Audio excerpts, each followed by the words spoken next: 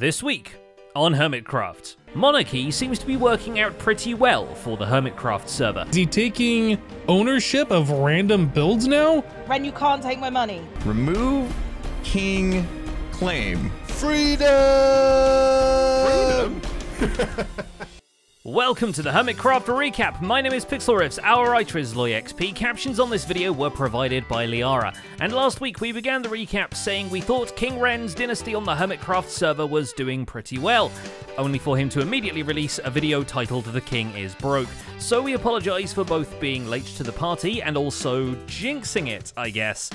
This week brings the first royal decree, the first separatist micro-state, and the first rumblings of a revolution. So before we hear the people sing, let's take a look at all the events and mishaps that occurred on the Hermitcraft server this week. Starting with King Ren, who is understandably a little miffed that someone has set up priority quests in his absence. Whichever hooligan has decided to come and vandalize the royal statue of awesomeness. Outrageous! He still delivers a report on the server quests, although we don't know for sure if he's counting the phony tokens in the scores or not. Either way, Azuma's ahead of the competition, with XB close behind. But Ren hasn't been idle. He's been digging out a vault in the castle. A dark, echoey and ominous vault, which is mostly dark and echoey because it doesn't have anything in it yet. Yes, the king has given away most of his diamonds to quest doers without really considering how to get any of those diamonds back, especially since all the royal tribute is in the form of rare mob heads and horse armor. Oh, and by the way, that's the new sun drop that sits in the middle of the throne room. We're literally going to be dropping hermits down into the vault, but I've got plans for the central pillar. So after farming some of his own head, the crown lays claim to all the shops and a good deal of the server infrastructure, and sets up a message board laying down the law. And we mean that in the singular. There is only one law. Nobody else can make quests. He even adopts the priority quest scheme for himself, since that seemed to be going pretty well already. This is mine, mine, mine, mine, mine, mine, and mine. It's more like property of the clown, am I right? Oh, you and me are having words, Ren. Ren, you can't take my money. You and me are going to have words. It's okay if you do it to other people, but not to me. Dang, he's just going around and claiming all of the shops, apparently. Although maybe he's been a bit too hasty with the lawmaking, and should have included an asterisk for the quest to make a quest that he has in the royal task pile. This aligns nicely with the Orvane store Cubfan135 has been running, selling not just coordinates to metal motherloads, but also a small adventure in each package. This time, Cub has decorated a path to a copper mine with a parkour course that you can cheese if you pay enough attention and figure out how to assemble a water bucket out of the items found nearby. You are, however, not supposed to then ignore the hints and try to turn the whole parkour course into obsidian, which is what Azumavoid tries, and it earns him the whole sand ceiling collapsing on him. If it's detected that this block has changed, that will then trigger the sand collapse from above. You definitely would not want to be buried alive in sand. Or maybe you do. I don't know. I'm not the one to judge, but... Let's waterlog this thing. And I think Cub might have overlooked this next idea, but... I mean... sometimes... Oh my god, no! It's this redstone ingenuity that earns Cub his own place in the court. When he shows up to B00 for the Dragon Bros fight reward, another quest not made by Rendog, Cub impresses B-dubs by turning a chicken into a pile of netherite ingots. The ancient past comes back in the form of netherite! What? Go ahead. Take it out. Pretty How? wild. Pretty wild. I can't even wrap my brain. You know, there's a lot of things in Minecraft I can see it and I can say, oh, that was done by this. I have no clue what this is. Yeah, it's magic, man. It's magic. Straight up magic. Straight up. This moves B-dubs so much, he declares Cub the court magician right on the spot, and we'd love to explain how Cub did it in the first place, but unfortunately, a true magician never reveals the trick. B-dubs isn't revealing where he got that dragon head either, but apparently it was a pretty big dragon. Larger than life is kind of B-dubs' thing this week, since he gets started on his main base build behind the diorite obelisk. The idea is to construct an ancient temple that's been abandoned and eventually taken over by cyberpunk bandits, who installed neon lights, a big copper wheel, and presumably some nitrous. Which is doing all sorts of little decorative things to give this cyberpunk look. Scar's favorite, Magenta terracotta. But 2 Temple 2 Furious will also feature 2 farms, so far at least, since B-Dubs has created spots for a sheep shearer and a bamboo auto harvester. And with momentum, I'll break the cart right now. No, oh, I was trying to... Okay, that's fine. Which is far more humane than the auto harvester zombie Cleo shows him. So B-Dubs has just come on as I'm blowing myself up because of B-Dubs. See you later! Fantastic. And then the head flint comes steel out. right there, and boom. Cleo spends quite a bit of time in the blast guillotine, preparing for the armor stand job at the Royal Castle stairway. In case you forgot who all is on the royal court, the statues on the approach will be a handy guide, but also pretend that Cubfan is also there wearing a pointy hat. Much more complex are the lion statues guarding the supports and giving the passerby a side-eye. Still somehow not the most vicious animal Cleo made this week, seeing how her dye shop is a giant Mayan-inspired serpent, vibrant and radiant, rising from the roofed woods by the shopping district, also known as Giant Snake Dude. The Mayans had a pretty famous kind of snake dude. And I thought, and they're pretty colourful as well, so I'm going to try and remake a giant snake dude.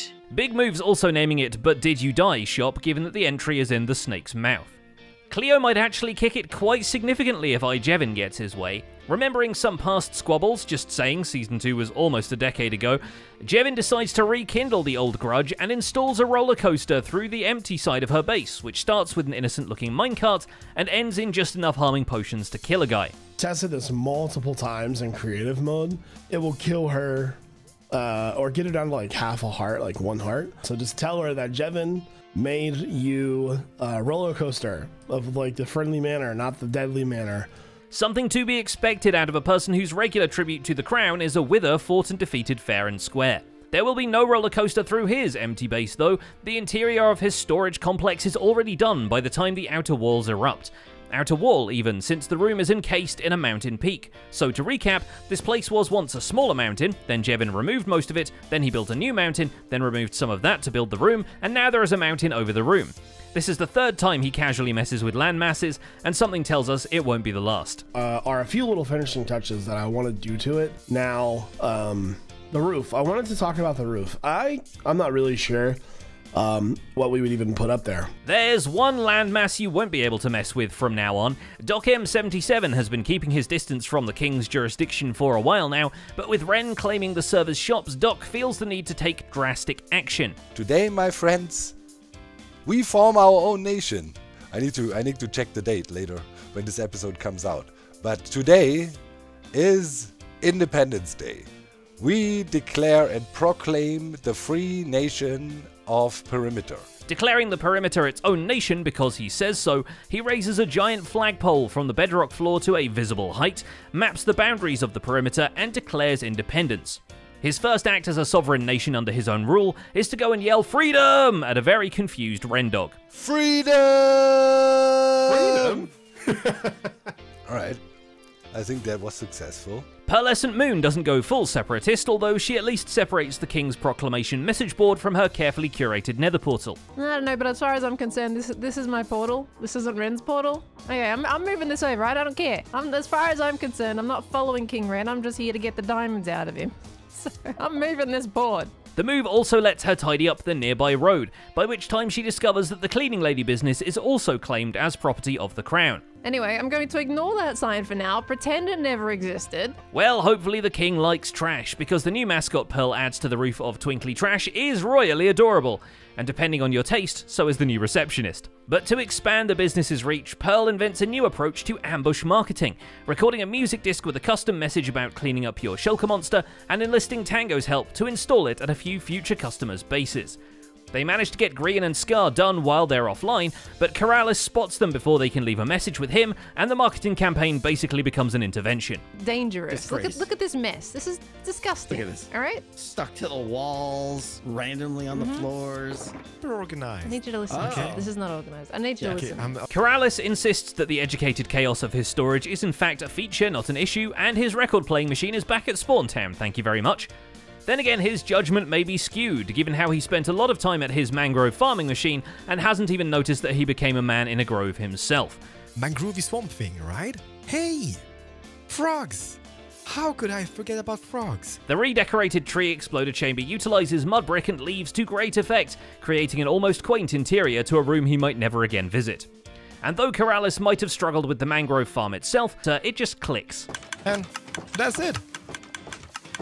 Okay, I did not anticipate my door going flip-flop. Hypnotize tries his own take on redecorating a farm, even if it means he redecorates the whole bulk of the base in the process. A simple decision to light up the floor around his mob grinder turned into a full recarpeting, if the carpet were deep slate and lamps. Good thing it's significantly easier to figure out a square foot coverage of a cylinder when your feet are in fact square.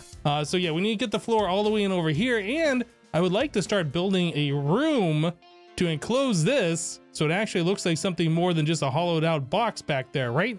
Not as good a thing is the king claiming all the quality farms and businesses in town, or at least Hypno is not that big a fan of it, even if he does complete a few quests on his way. What is the king doing? Is he taking ownership of random builds now? I think we're gonna have to investigate this a little bit more once I get my tools repaired. Completely oblivious to the whole royal drama is Zedaf, for he has gaming to do.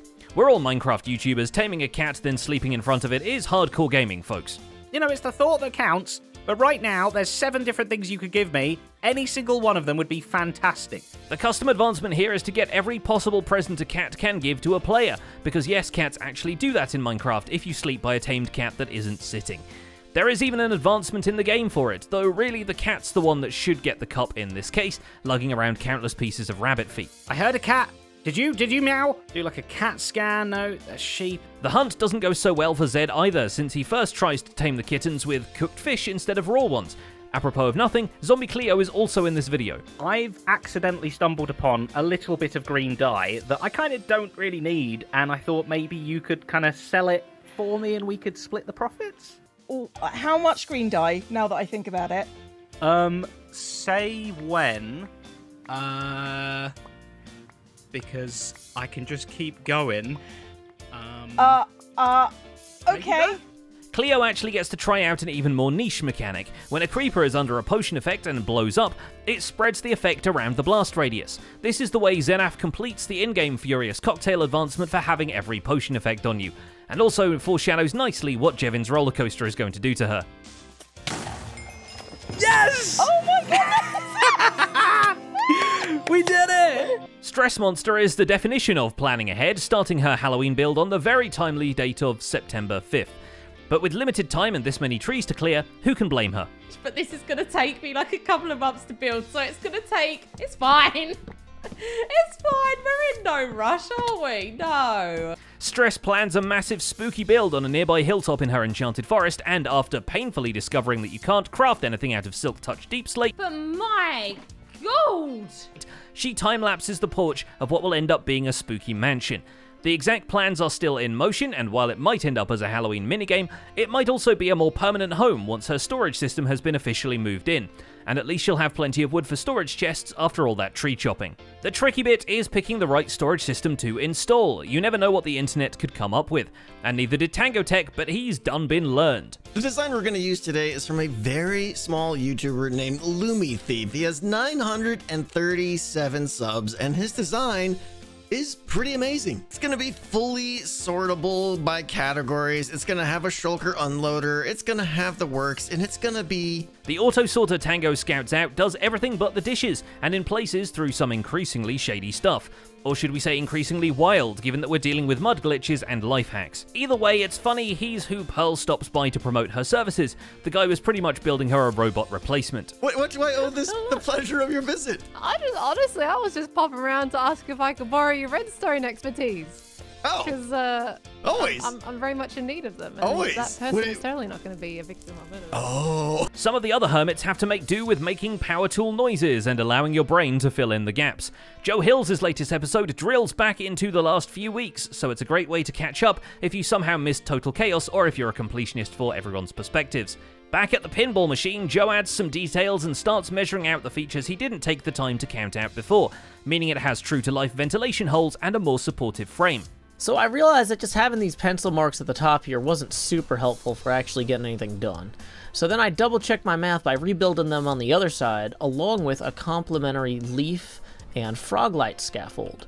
Joe can't count on support from the government, however, because Ren has seized his axolotl shop right as Joe got dressed for the occasion. Property of the crone. Anybody? What's a crone? I don't know. We'll sort that out later. So yes, XP Crafted isn't the only person to swap his skin this week, more on that in just a second, but his skin comes from someone in his community, and the reason for that comes from the Royal Quest system.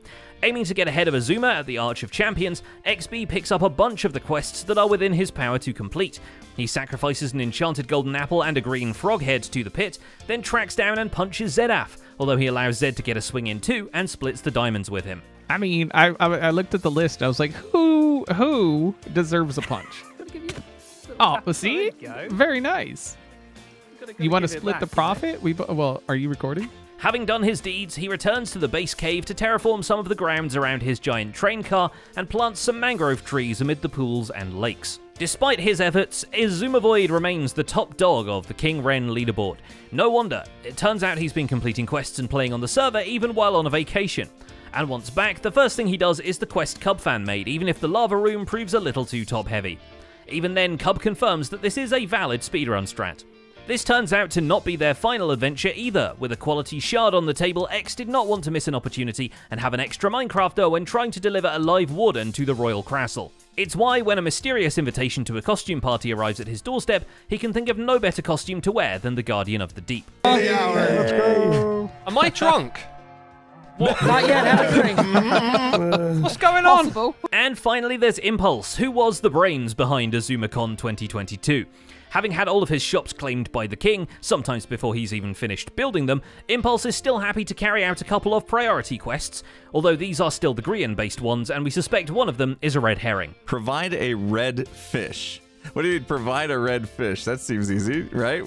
Maybe we'll get one of each just in case. I'm not really sure if they want an alive one in a bucket or... Wait, can you even pick them up in the bucket or is it just tropical fish? Impulse's keep is now ready for guests to come over. Now he's finished up the ceiling architecture, but having seen the official priority quest to host a royal event or party, Impulse also swings by Grumbot's content generator and gets the prompt Vault, Azuma, Multiply. Thus, the man wearing the dunce hat pulls one of the smartest moves and throws an Azuma-themed costume party in Ren's vault. Unfortunately, the warden turned up early and didn't have a costume, so Impulse moves him temporarily. This way! Over here! How am I going to get out of here without making noise? We got no choice. With the festivities in full swing, King Ren crashes the party, and Impulse and friends are forced to scatter. But returning to Grumbot for another prompt, Impulse receives some more ominous instructions. Father 1 wants you to hit generate content. Remove king claim. The king's claim to the throne? Which is fine by me, because I'm still not happy about him trying to take over all my shops. And that's about it for this week's recap. Our writer is LoyXP, and my name is Pixel Riffs. Captions on this video were provided by Liara. Don't forget to leave a like while you're still here, and subscribe so you won't miss future recaps. Thanks for watching, and we'll see you next week.